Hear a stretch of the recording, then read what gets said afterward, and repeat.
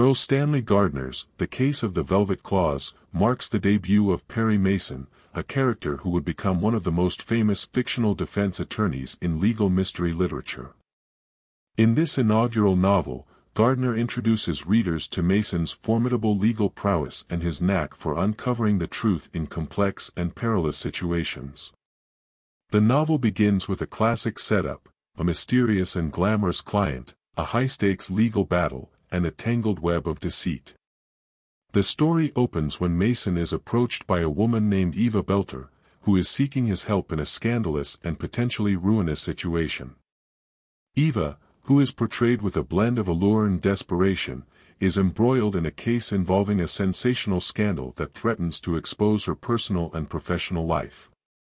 As the narrative unfolds, Mason's sharp intellect and unconventional methods come to the fore.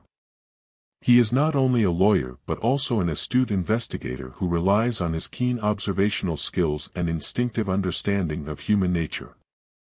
His approach to the case is both meticulous and daring, revealing his readiness to bend the rules when necessary to seek justice. The central mystery involves a velvet claw that is linked to the crime at the heart of the case. This seemingly innocuous item becomes a crucial piece of evidence, symbolizing the intricate and often deceptive nature of the clues that Mason must unravel. Gardner's use of this motif adds a layer of intrigue and emphasizes the thematic focus on appearances versus reality. The velvet claw, with its associations of luxury and deception, encapsulates the novel's exploration of hidden motives and concealed truths. Mason's interactions with other characters are pivotal in driving the plot forward. His relationships with his secretary, Della Street, and his private investigator, Paul Drake, are central to his investigative process. Della Street's loyalty and efficiency complement Mason's legal acumen, while Paul Drake's investigative skills provide the additional support needed to uncover critical information. The dynamics between these characters not only enhance the narrative but also establish the foundational relationships that will be integral throughout the series. The novel's plot is characterized by its fast-paced and suspenseful progression.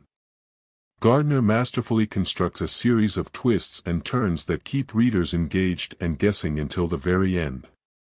The legal and detective elements are seamlessly woven together, showcasing Gardner's expertise in both fields and setting the stage for the subsequent novels in the Perry Mason series.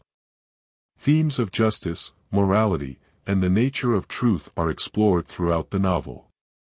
Mason's unwavering commitment to defending his clients, regardless of personal risk, underscores his moral integrity and challenges conventional notions of legality and ethics.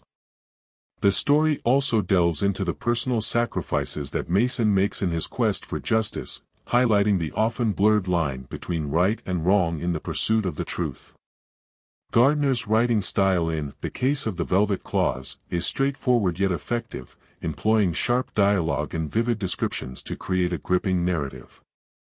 The legal jargon and courtroom drama are presented with clarity, making the complexities of the case accessible to readers. This style not only serves to enhance the realism of the legal proceedings but also ensures that the suspense remains palpable throughout the novel. In conclusion, The Case of the Velvet Clause establishes Perry Mason as a compelling and resourceful protagonist whose legal expertise and investigative skills make him a standout figure in detective fiction.